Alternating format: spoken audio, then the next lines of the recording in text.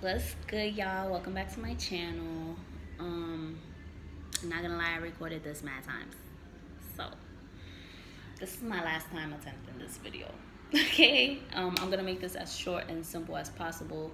Before I begin, let me say I don't own any copyrights to any of the music you guys may hear coming from the junkyard across the street, or any of the music that my brother may play. He's been playing music for a while, and whatever. If it comes from his room or whatever, he's playing his games, I don't own copyrights to those songs or anything like that. Okay, so clearly it was wash day. Today I'm gonna review my Medusa piercing. I'm gonna put the video of me getting pierced, pictures of the swelling afterwards. Let's start with the pain. Well, first of all, before we get to the pain, the location, I'm not gonna disclose that because we weren't supposed to record there, but me and my bitch don't give a fuck. Shout out to my bitch Kyra. And I definitely don't give a fuck, and you'll see why I don't give a fuck that I recorded it there.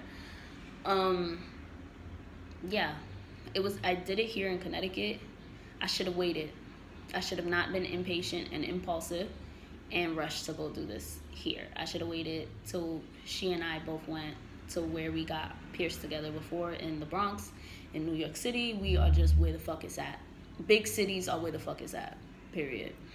I'm sure there are other places outside of big cities that wouldn't have these types of problems. I'm beyond sure, but that's just how I feel at this moment. All right, so don't be offended if I do offend you. Grow balls. Like, you're gonna bite my feet and I see you. That's my baby. That's my cat. I see her though. It's almost time for you to eat. Anyways, so I did it here in Connecticut. I should have waited. On a scale of 1 to 10, the pain was like a 7, and it was only a 7 because of the clamps. Because, you know, those are squeezing on your nerves and all of that. I feel like that's why it like hurts more.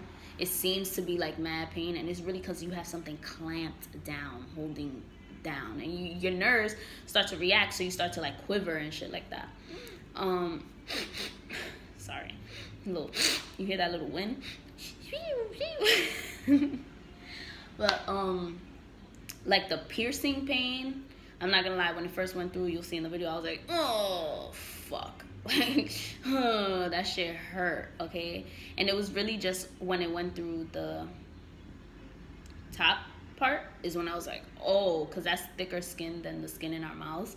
So once it went through the bottom, it was like, but it still hurt. That's when I felt like the thin, you know, the thin lip pain, you know, I mean the thin skin pain, you know, that pain when it goes through the bottom, that final.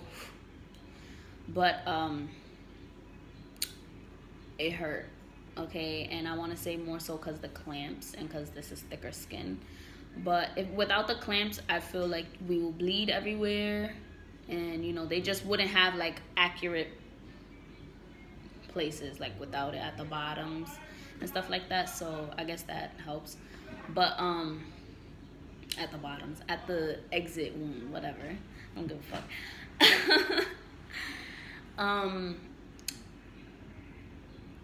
The after care was easy. He told me not to be afraid to soap it up. I use Dial soap. That's an orange bar soap. I don't know, like in other countries, what kind of soaps you guys have. If you guys have Dial, I hope you do. I'm pretty sure Amazon delivers around the fucking world. So if you don't, Dial soap is good. It's antibacterial or antimicrobial, whatever. I used it for my tattoos. My first tattoo ever, definitely. But I use it on my tattoos and stuff.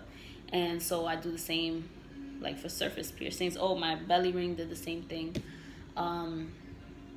Really, we're not supposed to. That is not yours. Leave it. She's bored. She's bored and she knows it's almost time for her to eat, so she's gonna start fucking with shit on purpose. This is the shit cats do, okay? If you have a cat, you already know. You're not supposed to like touch it, play with it, put ointments. You're just supposed to like soap it up with antibacterial soap and use this. They gave me H2O spray. I like that it has Poseidon on there. I don't know if I said that already. If I did, oh fucking well. I like that it has Poseidon on there. This is sea salt and Lysozyme. I don't know what Lysozyme is, guys, so I'm going to Google it and put it in the description. But if you don't want to use this, and if you don't want to buy one of these, I got you.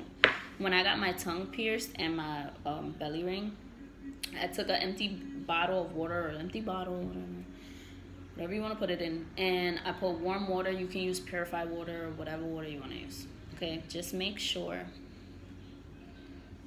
Get down. Get down, cat. Get down. Go, go, go. She started her shit. I told y'all. I told y'all. No. Don't get on the table.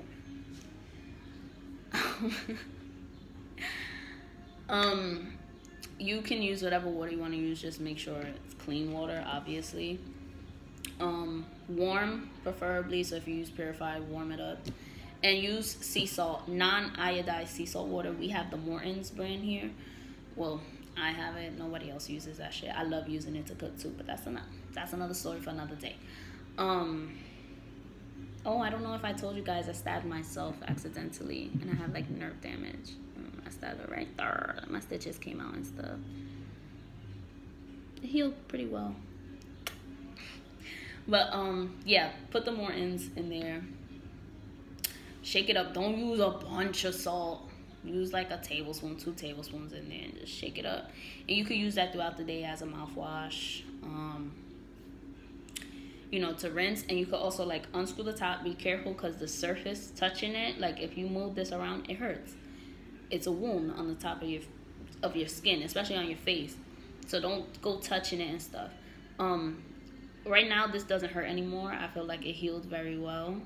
Obviously, if I'm washing and I accident, like if it's out and I go like that, that's gonna hurt. Come on.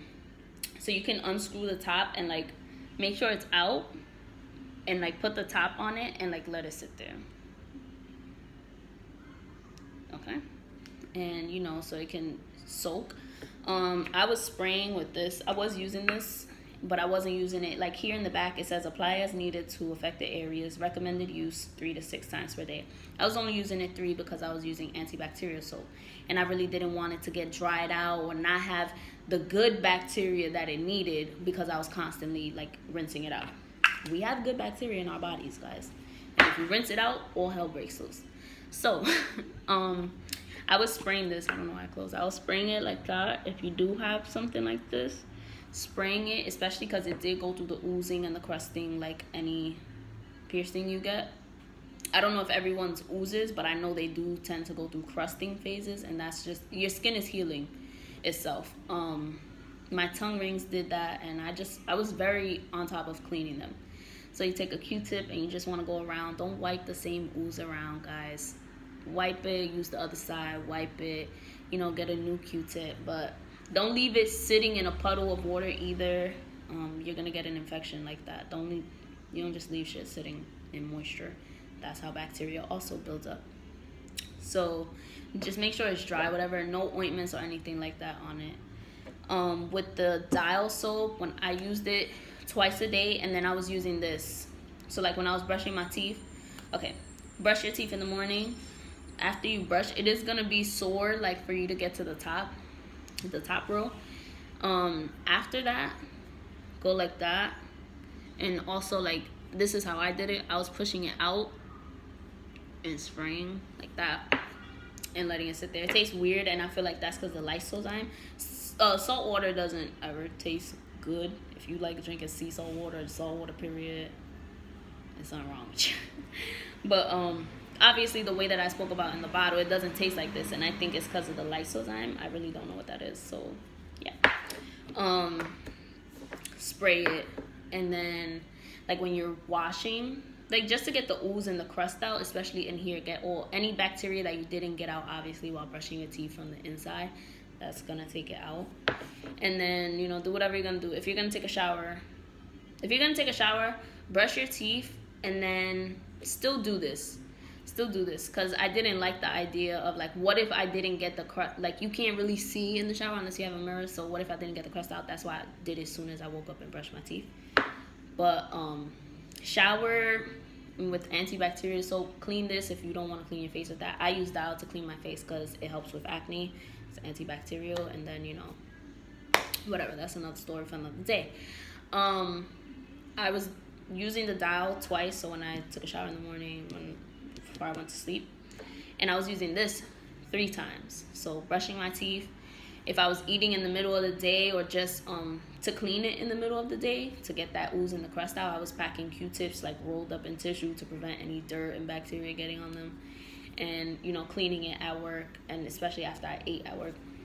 And then before I went to bed. So after my shower, after I washed my face and stuff before bed, that's when I used this before I went to sleep, and I just cleaned it.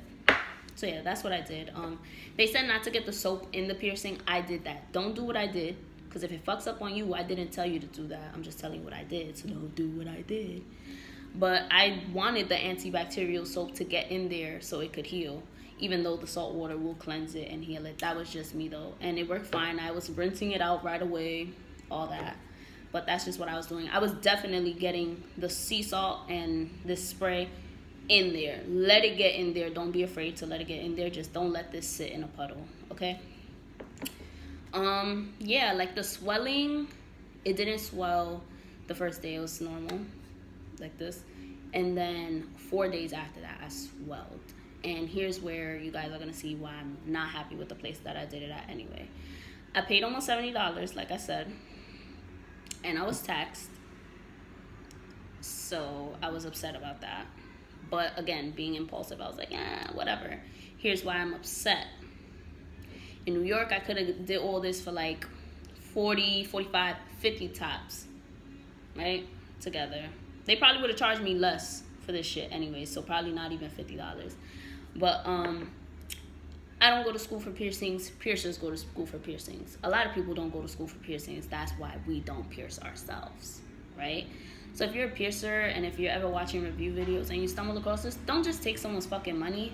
If you see someone doesn't have a thin lip, don't, even if they do, don't use the smallest Labret piercing or stud that you have. Give it the room it needs for swelling. I was upset because a week later I needed 12-12. I needed to go up a bar size because I don't have thin lips, and I still do, but I'm not feeling that extreme discomfort like I was before. I was like, I'm scared, like if I don't go up a bar it may eat it. No, it's not like that. It's chilling right now. But I'm gonna put this and still pay to go up a size in New York, to buy like a size up. Don't touch the person's lip. Don't touch them, period, if you don't carry something. That's not the first time in my life that a place wasn't well equipped and they still touched me anyway to get that money. And it was a different reason that they were touching me, but still, you shouldn't have been. If you're not equipped, don't touch the person and take their money. That's the worst thing you could have did. And I could have freaked the fuck out and bombed him, but I didn't, because I looked at it like that's what you get for being impulsive. You should have waited, and I didn't want to wait anymore. I just wanted to fucking do it. So I didn't make it a big issue. I was just like, okay, but they don't carry any bigger sizes. They only carry the smallest size of the Labret. I look at it like you can go into these shops and people can alter their bodies in there some way, somehow. Not like surgery shit, but you know, you could go into certain places and get a fucking horn put into your head and dermals, and you can stretch your ear this big, you could stretch your nose, you can stretch your lip, like you can do all types of shit in there. Why would you not carry bigger sizes, you know? So whatever. I was upset with that. And you know, to go up a size, I had to buy a bar. I had to go outside and buy a bar, when if I would have waited in New York, or you know, I'm sure, like I said, other places may not go through the problems that I had to go through, but I would have a week later been able to go a size up for free, not even have to spend the $5 on the stud. Like, so again, that's what I get for being impulsive. But if you're a piercer, don't touch someone if you're not fucking equipped. Don't do that. Don't do that, okay? You don't do that. Anyways, so yeah, that was my experience. I love it. It's so cute. There were people, I wanted it for 2 years. There were people like, oh, don't do it. It's gonna look ugly. It's gonna look... Sometimes, like I said, like people be dick riders and they don't want you to do something because they want to do it. But whatever. It looks cute. I'm happy about it. It is a little bit off because he wasn't getting the fact that I wanted it dead in the center. But I was just like, I know the balls when you first get it are big. It sits. I'm cool with that. It's just a little bit over from the center, literally like a tiny bit. So you're not really gonna notice unless you're a weirdo just staring in my face. Okay. Yeah, but I'm happy with my piercing. I like it. I think it looks really pretty. It's cute. It was overall a smooth piercing. Like, I recommend it to those who think they will look good with it. Not everybody's gonna look good with shit, you feel me? But I knew it would look nice. I have a deep Cupid's bow, so I wanted it. And I didn't for like work purposes and stuff like that. Like, why do people consider that unprofessional? Because something on me shouldn't be distracting to someone else. It shouldn't even bring up a conversation. Like, that should be against the law for them to deny people jobs for piercings and tattoos. Like, is it causing, are you distracted? Does it say fuck you? I don't know. Like, and can you read it? Is it in a language where you could see, like, you know what I mean? So they should make laws against that, because it's not that deep. You should be more upset and offended with a person who has an issue with someone's expressing themselves or, you know, doing whatever they want to do to their body. Anyways, yes, I enjoyed getting this.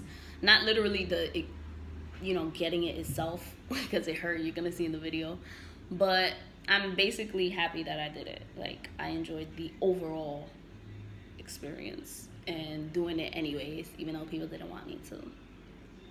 That's me. But I was gonna make 2 videos today, but I recorded this mad times just to get here, so you guys are getting 1 video today. Maybe I'll record over the weekend. I'm not really trying to go anywhere this weekend. I'm trying to stay my ass home. Okay. Yeah, I hope you guys enjoyed. Like, comment, share, subscribe. If you have this or any piercings, comment below. What was your experience like? What videos y'all want to see? And yeah, like, y'all already know it's about to be lit. Period.